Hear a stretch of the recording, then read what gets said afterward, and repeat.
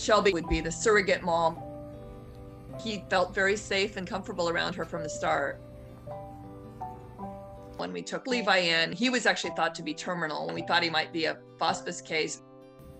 Got a little scrawny mess, huh? Got a very pot belly, no bony back. He was very tiny, very frail, slept almost all the time. It turns out he was just malnourished and smaller than an 8-week-old kitten. Shelby's 125 pounds and he was a pound and a half. She was just kind of fascinated with him. She was always the one that was most present and the most engaged with them.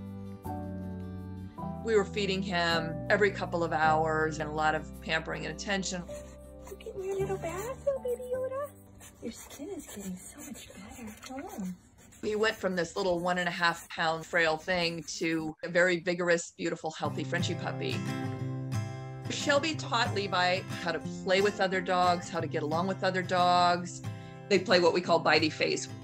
When he was biting down, she wouldn't necessarily get up and leave or get a little more rough. She would just put her big head on his body and flatten him just enough to make it so he couldn't bite her for a minute.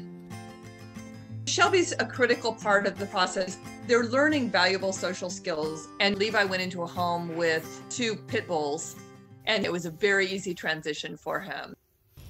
He's got a really big dog personality, and he's not intimidated at all. In the beginning, they really didn't want to have a lot to do with him because he was so tiny, but his huge personality, his unwillingness to admit that he's small, won him over in the end.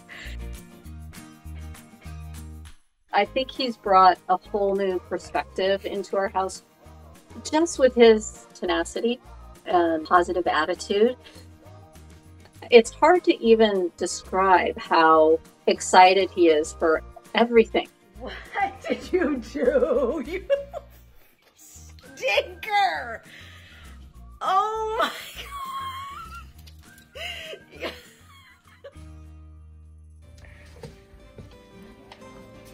You remember your friend?